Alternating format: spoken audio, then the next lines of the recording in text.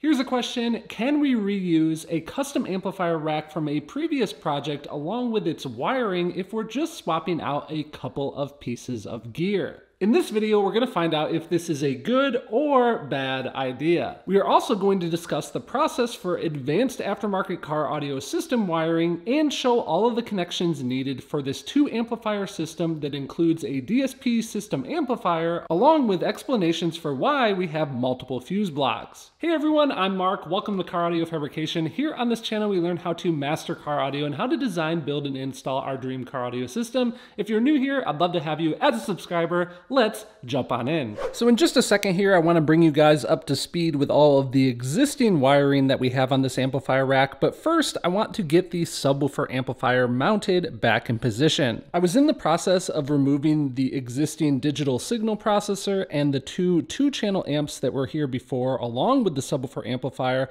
when I realized that since I intend to keep the same subwoofer amplifier, a lot of my layout here is going to be exactly the same.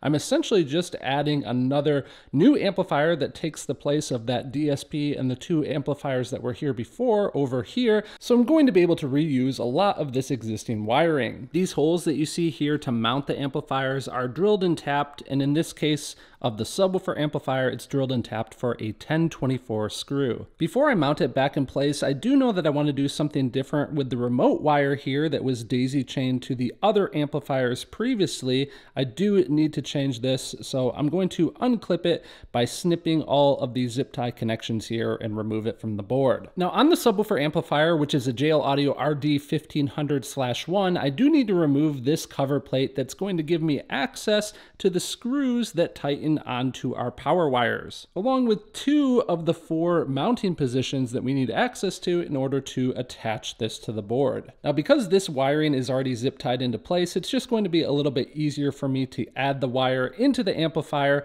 and then mount it in position. But normally you would want to mount your amplifiers and then do all of the wiring. We do have some new connections that we need to make for the speaker wiring, since that will be a little bit different, and we'll do that later in the process. Now, something I want to mention while you're watching me do this here, because it's a comment that comes up quite often, this is not aluminum wire. This is in fact OFC, oxygen-free copper wire, but it is tinned. That's why it has that silver color on the outside. Just remember, guys, you can't judge wire based on how it looks, because the CCA wire, copper-clad aluminum, is in fact copper colored on the outside. Now I'm going to add those 1024 fasteners to mount this amplifier in position. And another quick note, I didn't use ferrules on the power wires there just because of the design of this amplifier, the way that it clamps onto the wire. It's not a set screw style terminal, so we're not going to use the ferrules here. With our subwoofer amplifier mounted back in position, let's go through a quick breakdown of everything that's going on here to bring you guys up to speed if you didn't watch that previous build series. So first of all, I've got a positive and a negative distribution block here. The positive is the one with the fuses,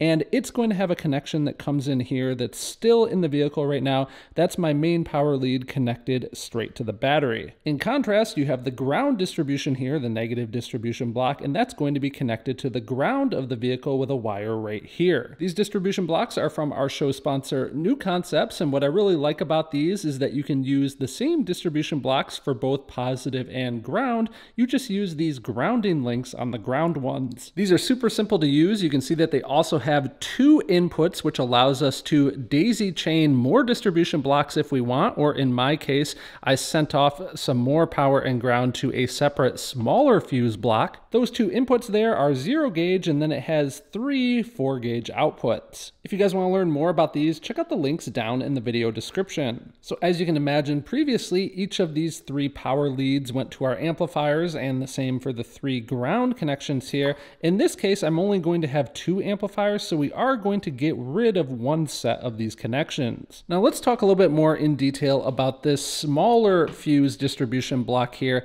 The way that this is set up is, first of all, I've got a ground distribution block for some of the smaller ground wires, but then I also have a constant power. This is the constant 12-volt power because it's hooked directly to the same feed that's coming directly from the battery. So this is my constant side.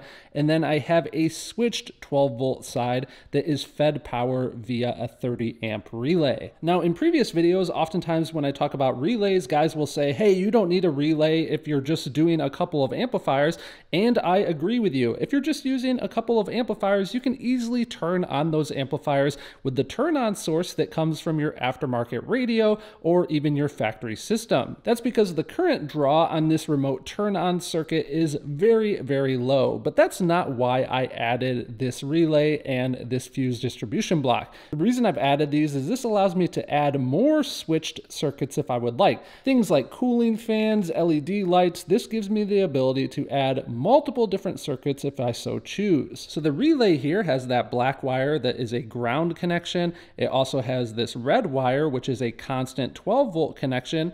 And then this white wire here, this is going to connect to my turn-on lead from the head unit, and it's going to tell my turn-on side of this fuse block to turn on. Finally, there are some RCA signal wire connections that are still attached. I'm definitely going to have to undo these connections here as I don't need nearly as many RCAs. The reason I had so many previously is I had a digital signal processor over here, so that was fed signal from the head unit of the vehicle, and then it had its signal going out to the 4 channels of amplification that were here, along with this one that led over to the subwoofer amplifier. But with our new setup here, there's going to be an 8-channel amplifier with digital signal processor built in, and we are going to still need to send a signal out of that amplifier into our subwoofer amplifier. So we'll probably keep this wire here, but we're going to get rid of these other ones. So with those out of the way, we can turn our attention to this previous set of wires. Again, this went to the digital signal processor. It was a ground, a 12-volt constant, and the remote turn on,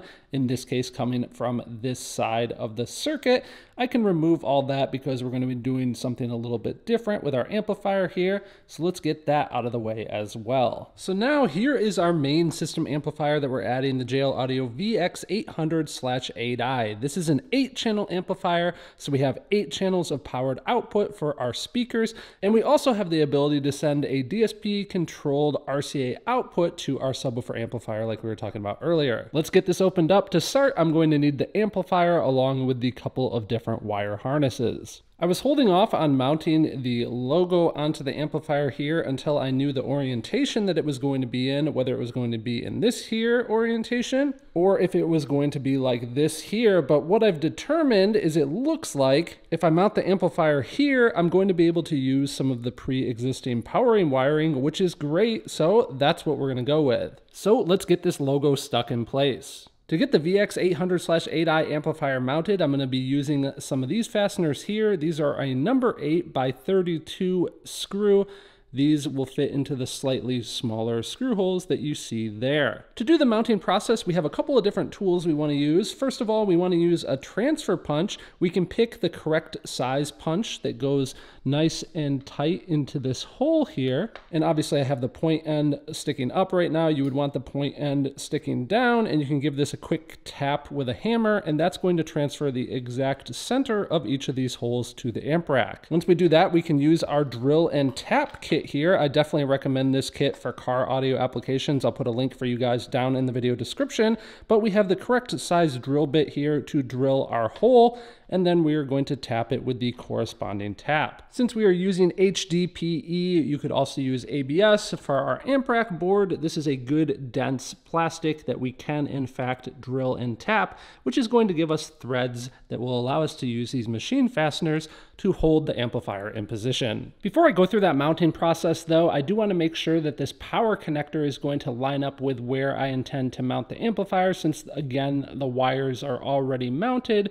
So I want to get that power connector attached to the wires, but I also need to get some of these extra power wires out of the way again. So I've removed the smaller fuse block so that I can snip all of these zip ties, get rid of that extra power wiring. And then since I'm not going to need this connection on the fuse and ground distribution blocks anymore, I'm going to disconnect it. And while I'm at it, before I forget, I'm going to size up this fuse to an 80 amp fuse, which is sized for the new larger multi-channel amplifier. Now that I've marked, drilled, and tapped each of these mounting holes, I can add the mounting screw, and then the VXI amplifiers have this little screw cover that I can add above it. So our 8-channel amp is now completely mounted. I've also secured the power wire and ground wire into this connector here, and you can see that I've also added the remote turn-on leads. I've left myself more than enough length to daisy chain over to the subwoofer amplifier, and I have just excess length here that's going to connect to my relay fuse block. When you're doing custom wiring work like this, it is easy to get stuck in the mode of trying to think like 12 steps ahead and make sure that you're planning everything properly. And I find that sometimes that can waste quite a bit of time. So just do what you know you need to do. In this case here, I might as well make this connection that is daisy chaining the remote turn on wire here, just because I know that that wire needs to be in this location. And even if this wasn't already drilled, if we were making a brand new amplifier rack, we could still knock that out and get that wire positioned in place. In this case, I'm going to use those existing holes to secure this wire. So now that I have the remote turn-on lead that's daisy chained between the amplifiers completely attached and wired, I'm going to turn my attention to this connection harness here. So these are all of the RCA signal wire inputs and outputs for the amplifier, along with a couple of other connections. First off, on this connection here, you can see that there's a valet wire and a remote wire. The valet wire is so that you can turn on a special valet mode that you set up in the DSP tuning software. That way, if you're taking your vehicle in for service, you could hide a little switch that activates this valet circuit, and that way no one can abuse your system. You could also do something cool, like if you have a convertible, you could wire the switch that detects if the top is down into this mode to automatically switch tuning presets when you do have the top down on the vehicle. Now the remote wire could be used as a turn-on output out of the amplifier. You can control it in the DSP software so that that output is activated on a time delay. So after a certain amount of time after this amplifier comes on, you would do something like that if you had turn-on pop issues. In my case here, I'm not going to have those issues, so I've just got the two daisy chained together. Now the next part of this harness is right here. These are RCA pre-outs. Like I've mentioned several times, we can control these pre-outs to send signal to a separate amplifier that doesn't have a DSP built in. In our case here, I'm going to be using that to send signal to our subwoofer amplifier. And since we also have a control knob that's going to connect to this DSP amplifier, I'll be able to independently control the volume of the subwoofers via the software and that knob. Now, since this is an 8-channel amplifier, there are 8 channels of inputs here. So you have 1, 2, 3, 4, 5, 6, 7, 8. In my case, I'll just be using channels 1 and 2 and 3 and 4. That's going to be my front left and right and my rear left and right. Don't let that confuse you though. I will be using all 8 channels of output out of the amplifier. But as an example, since I'll be using the inputs 1 and 2 for the front left and right speakers, that means that my channels 1, 2, 3, and 4, 5, 6 will all be fed from this input signal, and that's because up front I'm running an active 3-way component system. So in other words, in the DSP software, I'll be connecting channels 3 and 4, which are my rear signals, to the rear coaxial speakers, which will be on channels 7 and 8. So in terms of physically routing all of these different wires for my application here, I'm going to need to make this connection over to the subwoofer amplifier. I'm going to leave these 2 connections attached, but basically these are going to plug in once in the vehicle, and then these extra unused connections, I have this little 3D printed box here that I designed. These are available on my website if you guys would like to snag one, but this just allows me to cover up the unused wires from the VXI amplifier. All right, guys, so check it out. Now I've got all the RCA wires connected. So first of all, here again is that subwoofer RCA signal connection. I do want to point out that where I had the RCA connectors attached to each other, I did apply some heat shrink just to make sure that these always stay connected with each other, and everything is of course zip tied in position, that way it can't move. I've added the CAF wire caddy here. You can see that I've got it mounted with some 832 fasteners to my amp rack board, and the excess wiring that I'm not using is wired inside of there, so it's nice and contained and looks really clean. Finally, the 2 sets of input channels that I am going to need to connect to the aftermarket stereo in the vehicle, I've got wired here. I might add another set of zip ties depending on how much flexibility I need on this little pigtail here once installed in the vehicle. But for now, I'm going to leave it like this. So now I need to get wired in these connections here. These are the 8 channels of speaker power. So there's 16 connections. And actually, now that I think about it, there's really not that much to do here because I'm going to attach all of these wires permanently to the speaker wires that are installed in the vehicle. And I want this amplifier rack to be able to be easily serviced if need be, taken in and out of the vehicle. So these plugs, the way they are designed, they are a quick connect plug, just like that. I'm attaching and detaching 4 channels of amplified power.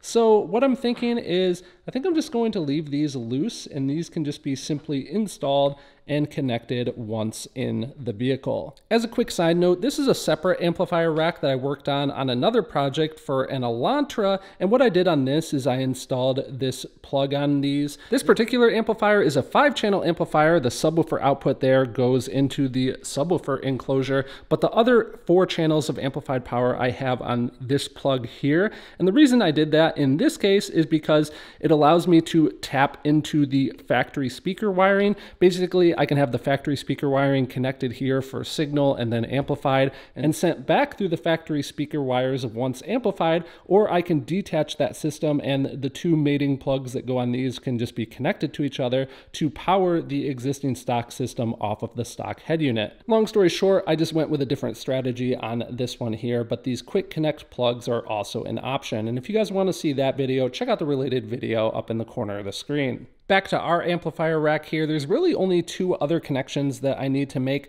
One of the connections I need to do is for the controller that I mentioned earlier. Again, it's a quick disconnect plug, just like the speaker wires here. So I'm gonna leave that loose. That can just be easily connected in the vehicle, but I do need to connect the turn-on circuit still, and I do need to get my smaller fuse block reinstalled. Here we have it, guys. I now have the remote turn-on lead connected to this side of the small fuse block. And I did make a change for the power and ground that feed this fuse block. They used to be wired over on this side here, but I decided that since I got rid of those other power wire connections for that additional amplifier, I was going to make this a little bit more clean and reuse those connections now to send the power and ground to this fuse block. So I've got those attached and rerouted there. So I'm reusing all of these spots that existed previously, and I've installed a new 30 amp fuse for that connection. With our cover plates all reinstalled, here we have it, guys, the complete custom amplifier rack ready to be reinstalled into the vehicle. So overall, for my application, I think it was a good idea to reuse that existing amp rack board. This saved me some material costs of the board itself, but also some fabrication time. And I was surprised how easily I was able to reuse many of the existing wire path holes. I really didn't have to make very many new ones. Now, we have a ton more to do here on this custom build, so if you are new here, I'd love to have you as a subscriber, and you guys can check out the full build playlist here on screen. Don't forget, next time you need wiring and wiring accessories for a car audio build, to check out our show sponsor, New Concepts. You can learn more about them at the link down in the video description. A big thanks to them, along with Jerry and the Patreon membership team, for making these videos possible, and thank you for tuning in and watching.